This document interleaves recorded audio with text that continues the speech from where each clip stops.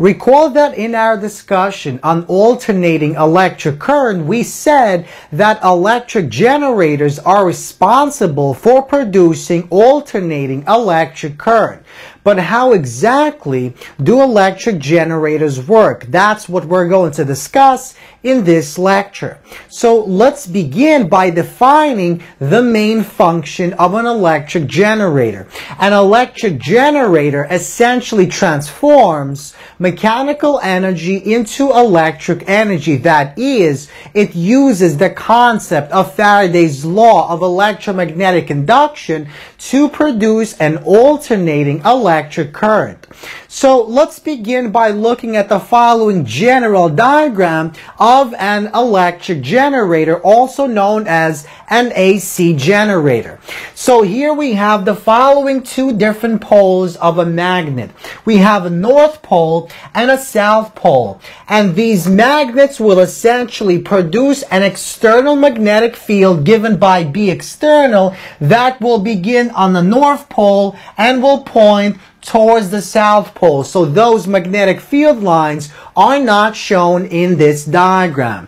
So we also have an axle, essentially a lever arm, and the lever arm, the axle, is connected to the following coil of wire. So we essentially take our coil, or we take our axle, and we rotate our axle, and that rotates this coil of wire. Now recall, anytime we have a moving conducting loop of wire inside a magnetic field, that will induce an EMF, and that EMF is known as motional EMF. So as a result of that induced EMF, an alternating electric current will begin to flow within the following coil of wire, and that induced EMF can be read between the following 2 points A and B.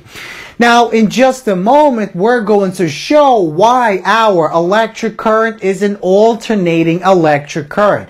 But let's begin by overviewing what we just said. So an electric generator, also known as an AC generator, works in the following way.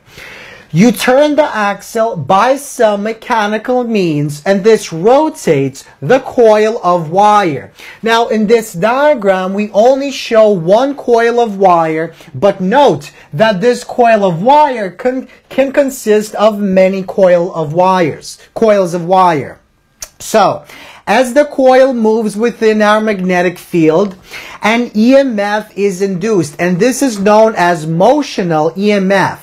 Now, this in turn produces a current inside our coil, and this electric current is an alternating electric current, as we'll see in just a moment. So now let's move on to the following section, in which we're going to use Faraday's law of electromagnetic induction to essentially show that our induced EMF varies sinusoidally, and that creates a sinusoidal electric current. That is, it creates an alternating electric current.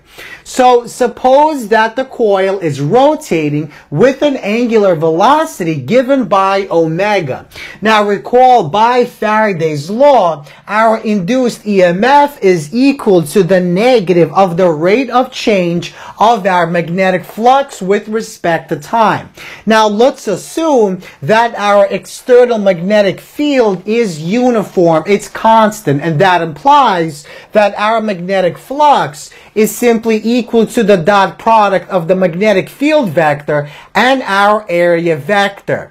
Now, by definition of dot product, this is equal to the product of the magnitude of B, A, and cosine of the angle theta, where this angle theta is the angle between our magnetic field vector and our area vector. Now, by definition of angular velocity is equal to the rate of change of angular displacement with respect to time.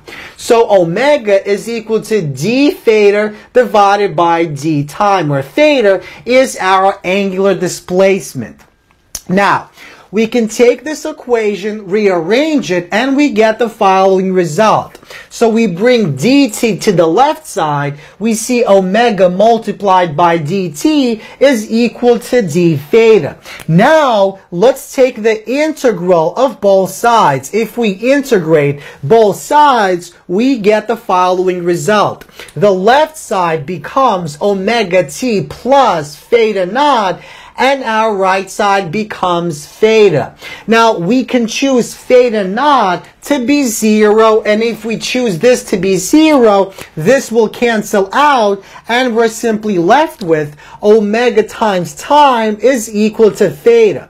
Now, let's go back to this equation, and let's replace theta with our omega times t. So we see our induced EMF is equal to negative our derivative of b a cosine of omega t divided by dt. Now, this is equal to, we can bring our constants b and a out of our equation, and we get the following result. Remember, our b is assumed to be a constant, and the area also remains the same. So now we are left with the following result. We see that our induced EMF is equal to negative b a d cosine of omega t dt. Now, if we actually take the derivative of this function, we get negative sine of omega t multiplied by our omega. The negative signs will cancel, and we're left with the following result. So we see our induced EMF that is produced within our coil as our coil rotates within our uniform magnetic field varies with respect to time. So, induced EMF is equal to b a omega multiplied by sine of omega times t. So we see that our induced EMF varies sinusoidally. And that's exactly why our electric current also varies sinusoidally with respect to time. So it alternates back and forth. Now, this equation gives us our induced EMF within our loop of wire when we're dealing with a single loop of wire. What if our coil consists of many loops of conducting wire? So if the coil contains n loops of conducting wire, then the equation becomes as follows. We simply take this right side and multiply it by n. So we see that our induced EMF due to n loops of wire is given by the following equation. Once again, our induced EMF depends on time, and it depends sinusoidally. It varies sinusoidally, and that's exactly why this produces an alternating electric current, because our EMF is also alternating. Now, this quantity, n times b times a times omega, is also known as our amplitude voltage, our amplitude EMF. It's the peak EMF, it's the highest value that our voltage attains, and it's given by E with the naught symbol on the bottom. So this is known as our peak voltage that is produced by our electric alternating generator. So once again, the entire purpose of an electric generator is to produce an electric current that in this case is alternating. Our electric generator transforms some form of mechanical energy into electric energy.